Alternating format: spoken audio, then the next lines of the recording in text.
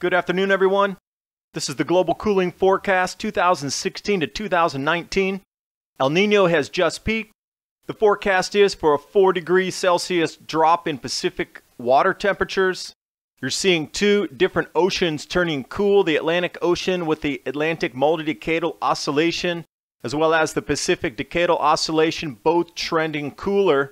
There was a significant 1 degree Celsius drop over the last month in the Pacific. We'll take a look at the solar cycles with the forecast leading us into a grand solar minimum through solar cycle 25. I correlated different data sets of the AMO, the PDO, as well as the solar cycles to give us a forecast running out for the next 3 years. Looks like we're going to repeat something from the 1860s at the minimum in cooling. The orbital diagrams are matching up exactly with the gas giants. You'll see the weather patterns starting to change globally, with a mix-up in different airflows, giant floods, epic snowstorms blowing through 150-year records. This is definitely going to affect the volatility in futures on the soft commodities. Long spot returns turning negative. We'll focus on wheat, corn, and soybean futures. And this is your crystal ball for the next 3 years.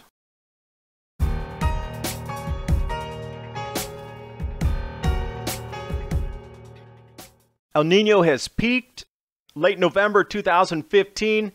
You can see that this El Nino was not as strong as the 1997 El Nino. Interestingly, the water temperatures dropped off a cliff, a full degree drop over 1 month. If you're unfamiliar with what ENSO is, it takes into consideration 4 different areas of the Pacific Ocean in the equatorial band off of South America. They're labeled as Nino 1 and 2, 3 and 4.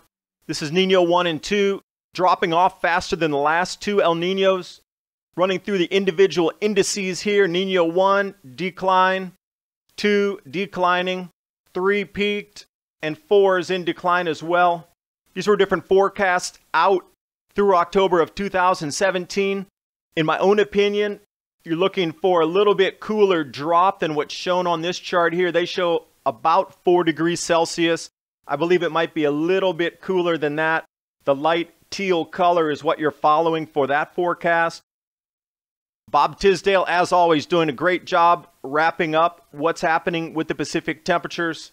And you will hear from the global warming alarmist crowd that this year was the Godzilla Nino, but it's not. 97 was stronger in all regions, which, if we follow the trend of 1974, which is equivalent to what the peak just was, we are going to drop and go down to the same equivalent temperatures with a 4 degree drop, repeating a pattern of 1974.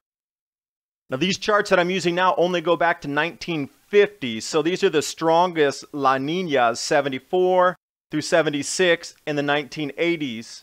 This is the area in question on the globe if you're looking for it on a map. I compared side by side an El Nino and a La Nina. Dynamic height temperature difference. This is actually the depth in the water from the surface down to about 200 meters, so you can get a comparison there. 2010 to 2000, so you can see the speed at which these events take place. The flip from warm to cold occurs in a single year. Globally, air masses shift and change. Places that were warm and dry turn cool and wet. I circled in the red box the strong cooling in the 1970s. Now what I'm trying to do is correlate different ocean temperatures and solar cycles in data set. Let's start with the Atlantic Multi Decadal Oscillation. You can see it undulates in a 50-year pattern. If you hop over to Wood for Trees, they have interactive graphs. You can input your own data and come up with your own. This is the Atlantic Multi Decadal Oscillation, known from this point as AMO. Interestingly enough, the land-based match up pretty well with the AMO. Closer view here of our satellite record data matched up with land-based temperature AMO overlay. It's a pretty tight correlation between land temperatures and what the Atlantic Ocean does. Currently, it's cooling. PDO, the Pacific Decadal Oscillation, undulating as well between the El Nino, La Nina. I took into consideration also the Southern Oscillation Index. Blue is the cool La Nina, red is the El Nino going negative. I started to overlay the data sets here to see if there was any correlation sometimes when both of these are dropping concurrently, and I did find through the 1940s, you'll see that significant spike drop there, as well as in the 1970s. I isolated the data a little bit further to squeeze out some of the noise, and when you can see both of them dropping at the same time, global temperatures did drop. That's when we received these incredible snowy winters and blistering cold. The drops occurred in 1915 through 1917. That's a nice, easy way to take a look at it. Again, through the 1970s, you'll see a couple drops there. I isolated the data a little further into the last 5 years. You'll see that the PDO and the AMO are both trending cooler, and this will be the case for several years. Jumping over to the active region count, we are going into our regular cyclical 11-year decrease in solar activity, but this next solar cycle 25 is going to be a grand solar minimum, which adds a trump card on top of this. So I started interlacing these data sets of solar activity, the AMO and the PDO. Now you notice when we come off the peak of a solar maximum in 2005, both the ocean temperatures were spiking. The Pacific was going warm and the Atlantic was going warm, even though the trend for solar activity and total solar irradiance was decreasing. Forecast for this next solar cycle, the sun should be going into almost zero activity around 2019. And if you look at our current solar cycle compared to historical, it's trending far lower than the norm. If you like numbers, here you go. Our current cycle 24 is matching up with something around solar cycle 7. So what I did is I took the La Nina events over the last 120 years in severity, as well as duplicating the Southern Oscillation Index with severity. Now what I was looking for is exactly what you see here in the yellow box. Solar maximum tipping into the downtrend, as well as the PDO going cold and the AMO going cold on a match off the peak of the solar cycle. The closest one I could find with the exact match, what I was looking for, is this 1970 to 75 set. We are going to repeat that right now. Next best I could find that was probably 3 years past the solar maximum peak was the 1908-1910 era. And the third best fit was at the trough at the solar minimum 11-year cycle with the PDO AMO going cool at the very bottom of the sunspot cycle. Again, cycles are very important. So when we're looking at the trend from a higher cycle to a medium to a lower cycle, you need to jump back into the 1830s, solar cycle 8, 9, and 10 to see exactly what's happening today. This is the exact match. So when we take a look at a 50-year slice of time with the Nino index, that's the reason I'm forecasting for a 4+ degree drop on this. All bets are off if there's a volcanic eruption, though. You can see the cooling from Pinatubo. If the solar minimum and the AMO and the PDO are all cooling and we get a major eruption, we are going into a year without a summer again. Orbital diagrams. This is what will happen in 2017 when the cooling should really be evident. On the left is 2017, on the right is 1838. Notice the similarities in the gas giants out there aligned on the far side of the sun. 1859, isn't it really interesting how all the gas giants are on one side of the sun when these cooling events happen? 1974, we see the same thing again, 3 gas giants on the opposite side of the sun. 1904, 3 gas giants on the other side. 1924, La Nina, 3 gas giants on the other side. Once you enter the parameters into solar system scope, you can just jump through, start going by 100-year increments in time. It doesn't take long before you start to match up different solar cycles and different rotations on the planets that align. Left is 2017 December, right side is 400 BC. I didn't know much about this time period, so I did a quick dig into historical timeline, see what would happen. Famine, drought, plague. Another matchup that quickly came up was 5000 BC with the exact orbits that are happening next year. Food growing is going to be affected in the Northern Hemisphere, especially with wheat across Russia, China, Canada, the United States.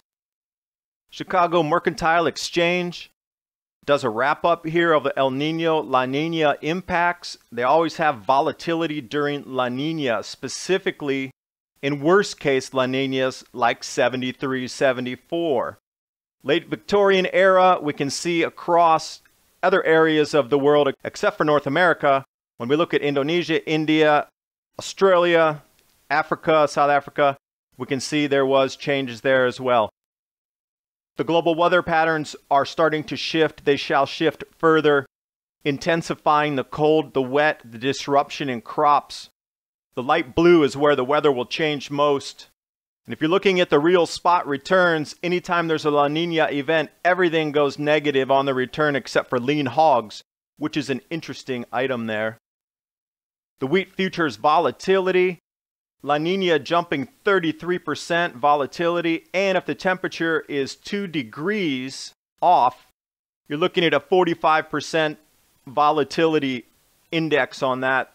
Corn follows the same thing, volatile during La Nina. Look for a 22% difference on that. Realized volatility as well, pushing around 35%.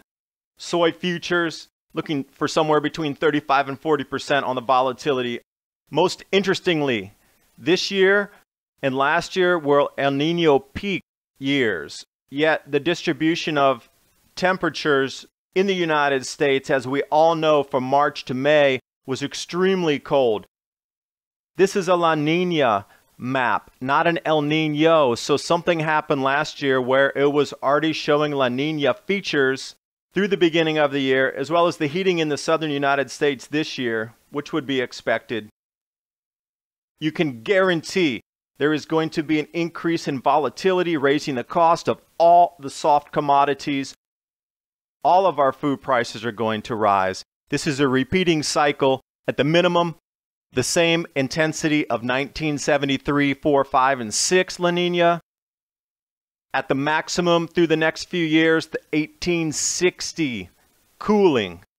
And since the data only goes back so far, with the matchup in the solar cycles and the different ocean temperatures, we're looking really more realistically at something from the 1940s or the 1860s. It's a cycle.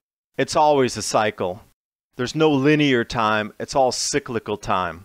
We start to see the repeating patterns again. Chinese dynasties fell on a repeating pattern. These solar minimums are real. It has begun again. You have until about 2020 to prepare yourselves. It's going to intensify from there. I'm putting out next the forecast from 2020 out to 2025. When we get into the true grand solar minimum, global temperatures are going to drop about 3 degrees Celsius. Whatever preparations you're making now, whether you're learning how to grow food, get your community organized, talk to your families, the clock is running. You have 3 years at the most before it's evident what's happening and people start to panic. Thanks for watching. Hope you got something out of the video. I really hope it helps you prepare so you can thrive during this time. More fortunes have been made during these volatile times than there are during stable times. Go in it with a mind frame of thriving and prospering during this time because you have advanced information on what is going to happen. Prepare yourselves well. Good luck.